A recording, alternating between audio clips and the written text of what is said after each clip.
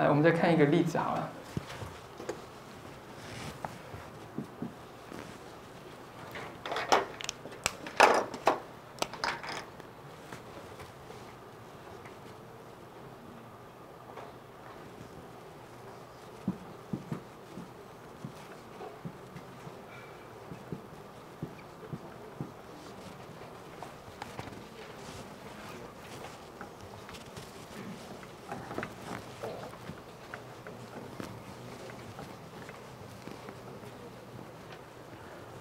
好，这是我们 example 19。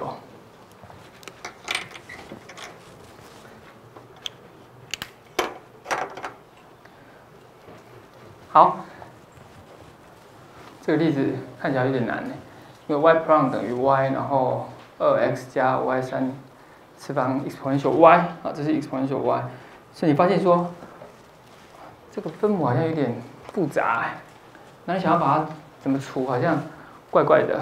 其实这个问题有点 trick，OK， 有点 trick。我们前面都爱看的都是以 y 为因变数，所以我们看的是常看的是 dy、dx。但事实上，我们解微分方程实际上常常在乎的是 x 跟 y 的关系到底是什么，我们找出那个答案就可以了。所以你不见得一定要用 dy、dx。这个问题啊，就是一个很明显的，就是说我现在呢，我故意把它，你这个 y 等于是 dy、dx， 对不对？啊，就长这个样子。我故意把它颠倒，我就分子分母把它相反，把它 reverse 回来，所以我变成是 dx、dy， 是故意的吧 ？OK， 所以我说这个问题有点 trick。那问题是你做这样的事情有没有好处？你试看看，它变成什么？2x 加 y3次方 exponential y 除以 y。然后呢，这等于是什么？我可以把它整理成 dx dy， 然后呢，我可以把这个有 x 的然后移过去，所以这边是负 2x 分母还有一个 y， 然后呢，最右边是只剩下 y 平方，那个 y 除掉，所以 y 平方 exponential 的 y。你看，如果你这样来看这个式子的时候，你可以把它想成它是一个 x 是因变数，自变数是 y 的。然后呢，你看这个是你的 x 在这里有没有？所以你可以把它写成什么 x prime 减掉加上 p of y x 等于 q of y， 你可以把它写成这样的form，就把 x y 的角色互换。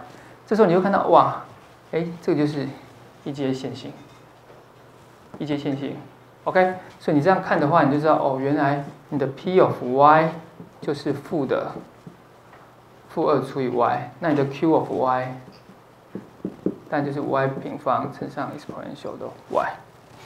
所以我说这个问题有点故意啊。好，那你有了这个之后，反正你刚刚已经看到这个是 x 了，所以它是一个一阶线性了，对不对？好，一阶线性的 ODE。好，那你看它的积分因子是谁？就是你要记的，就是要看中间这个，所以它中间这个是这个。现在 p of y 是它，所以你的积分因子呢，就是 I of 什么？现在就是 I of y 了，因为你 x y 的角色互换了。那你去记之后，就 exponential 的这个，负2y dy， 这是我的积分因子。好，等于 y 平方分之1。好，积分因子有了，来复习一下。你要把积分因子乘回去原来的式子，然后做化简等等，你最后会得到什么 ？d 什么？这是本来是 dx 对不对？现在就变成是 dy， 然后呢，因变数现在是 x 咯。你现在 x y 的角色互换了，所以因变数是 x， 然后呢，积分因子是谁 ？y 平方分之1，然后呢会等于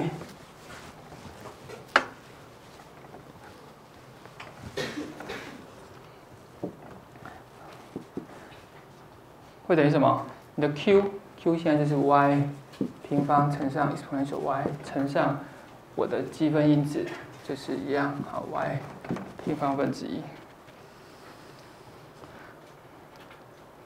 好，所以很明显的，这个就变成是接下来要积分了，这个 y 平方可以拿掉，所以变成 exponential y。OK， 好，那你现在以积分对 y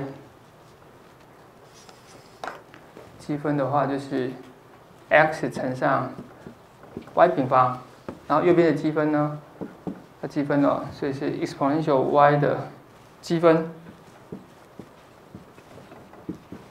然后加上 c。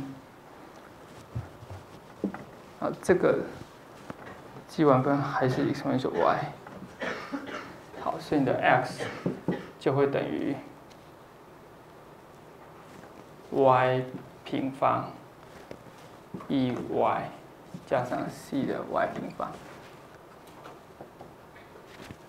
或者你就把 y 平方拿出来也可以。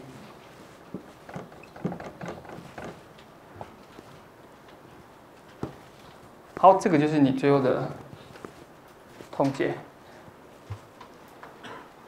好，所以这个问题只是大家再复习一下，比较 trick 就是我刚刚说他故意把 x、y 两个颠倒，好不好？这没问题，这例子没有难，但是你看得出来的话，就觉得还蛮简单的，可以吗？